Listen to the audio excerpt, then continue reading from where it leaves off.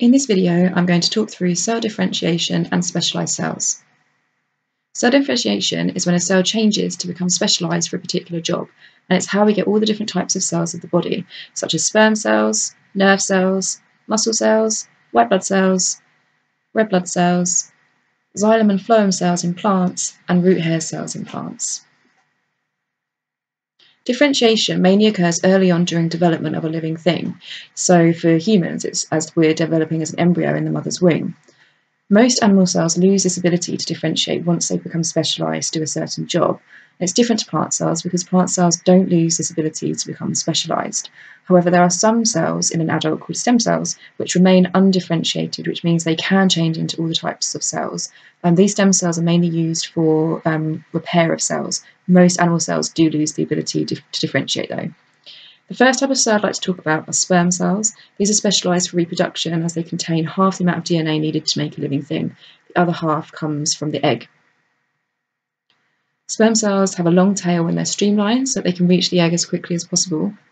They also have loads of mitochondria within them. That's because mitochondria is where respiration happens, so it gives the sperm loads of energy. Sperm cells also have enzymes in the tip of the head. The tip of the head is called the acrosome, and these enzymes allow the sperm to break through the jelly coating of the egg. Nerve cells are specialised for rapid signalling. They allow electric signals to go through the cell.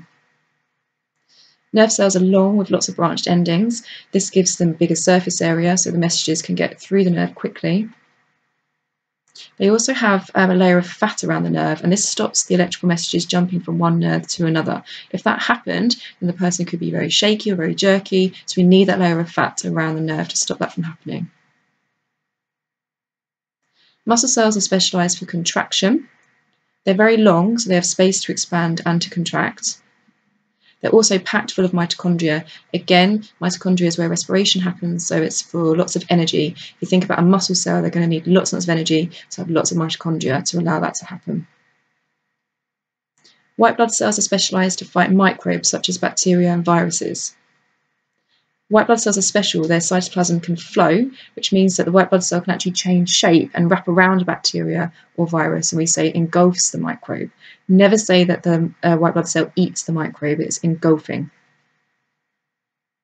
White blood cells can also release things called antibodies to fight microbes. Antibodies attach to proteins on the surface of the microbe. It makes them all stick together and clump together. Then another white blood cell can come and engulf lots of those microbes that are all stuck together.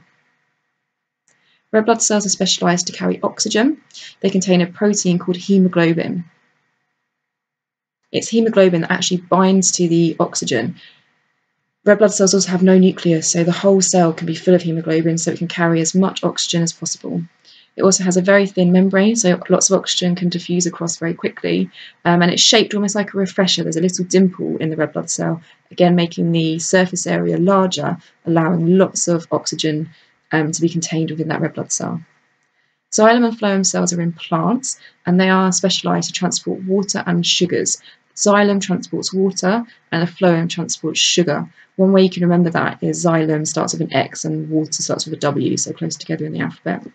They are long and thin, and they basically form tubes, much like the blood vessels in our bodies. Root hair cells, again, these are in plants. Lots of my students think that these are in animals because they're called hair cells. These are actually in plants, and they're specialised for absorbing water and minerals. So they're just part of the root.